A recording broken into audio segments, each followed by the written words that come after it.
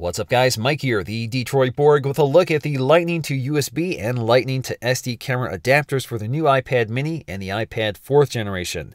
Now if you're familiar with the 30-pin camera connection kit from the last generation iPads, the concept here is the same, just modified for the Lightning connectors. The primary function of these adapters is to allow users to transfer photos and videos from their cameras to their iPad. But that's not the only thing they can do, and I'll cover more of that in this video.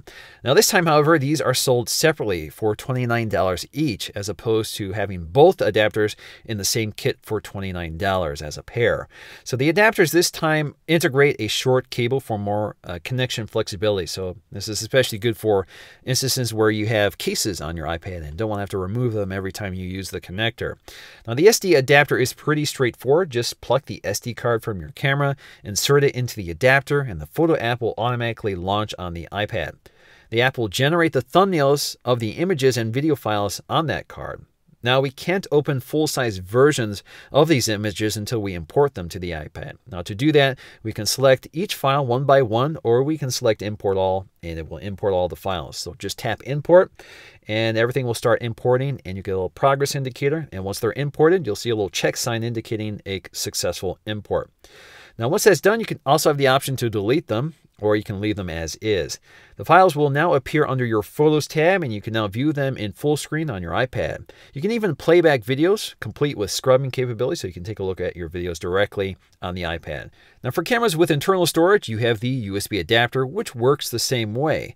This is great in particular for cameras like my camcorder here, which shoots both video and stills. So all I have to do is make sure that the camcorder is on and connect it to my iPad. The iPad will automatically find all the video or photos on the camera and give me the option to transfer them. You can also import photos and videos from iOS devices, such as an iPhone, iPod Touch, or another iPad. Now, the USB adapter has a few other bonus functions which are not officially supported by Apple, mostly because the power output on the iPad is too low to support most USB devices. So, for example, if I connect a USB thumb drive, the iPad will tell me that the device requires too much power. However, we can get around this thanks to a powered USB hub, which will power connected USB devices and allow the iPad to use them. So with a hub, I can connect the iPad directly to the hub and the thumb drive to the port on the hub. The iPad can now read the files without supplying the power to the USB drive, and I can import and delete them just like I would with any other connected USB device.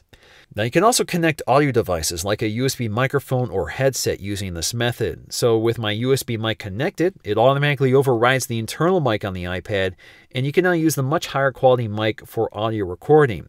The iPad also supports standard USB keyboards. Now, while the Apple keyboard I have here needs a powered hub to work, I've heard others can do this without powering their keyboard, so you can connect them directly to the iPad without trouble. Now, as you can see, connecting the keyboard hides the virtual keyboard, and you can type away, but of course, you can achieve the same result if you connect a Bluetooth keyboard, which the iPad supports. Now, if you have the existing 30-pin camera connection kit and one of the Lightning to 30-pin adapters, you can combine these together and they'll work exactly the same with all the same features. Now, just to address some popular questions with the camera connection kit, the camera connection kit only works with photos and video. You can't import other document types. And the only app that launches is the photo app. So that's all you can use in order to import those video and photo files. It's also worth pointing out that the camera connection kit does not work with iPhone or iPod Touch. So although they have Lightning connectors, these devices or these adapters are not supported on them in any way. Alright guys, so that's going to do it for me in this video. Thanks for watching, and I'll see you again in the next video.